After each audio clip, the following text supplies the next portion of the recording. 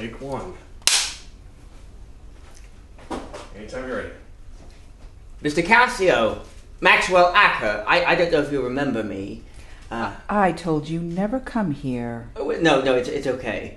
It's important why I came, and they think I'm on a routine inspection. I supply informants who do not have the false concept of being exempt from the rules with a supply of antiviral. You have been of absolutely no use to this organization. Well, you won't think so when I tell you what I found out.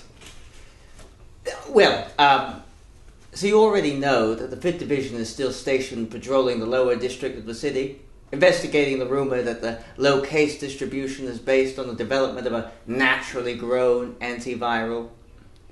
But did you know they were broadening their search to include vegan restaurants on Gregory Street? Yes. Well, did you know that the 21st unit was now headed up by Sergeant Donovan, the police officer who busted your boy down at... Yes? Well, I know something you don't know. I'm getting transferred to the 6th unit of this district. That's the unit that's working closest to this building. I guess you already knew that. But if they start getting too close, I'll be able to tip you off. I already have a source of information from the 6th unit. Well, that's great.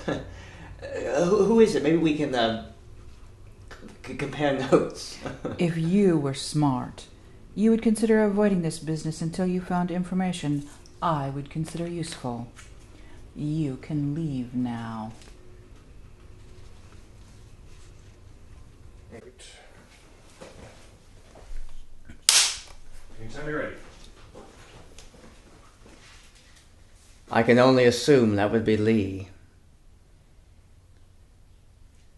Though I have to say I'm not impressed. I've been expecting you for several days now.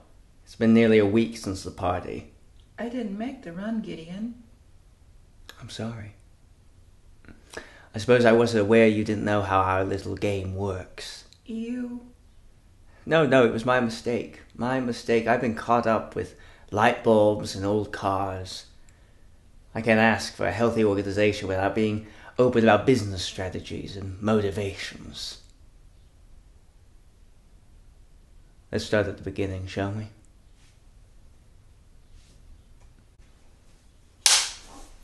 Anytime you're ready. The headaches are coming more often, Malcolm. Too soon to get old. Damn it. We're both too young to be old, aren't we? You remember the lake house you brought me for the first time? Now there's a summer I won't ever forget. Gosh, that's been what? 70 years ago?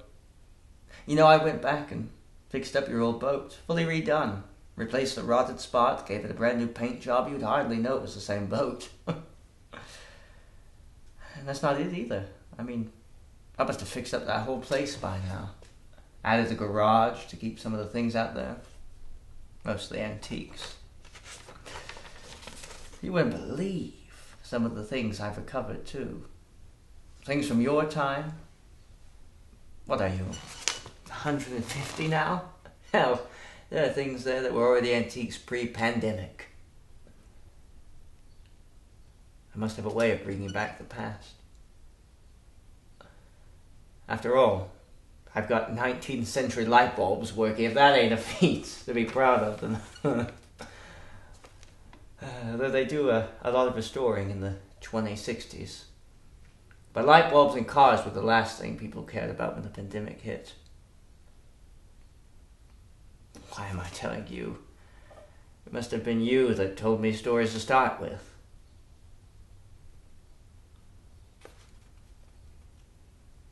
You hold in there, Grandpa.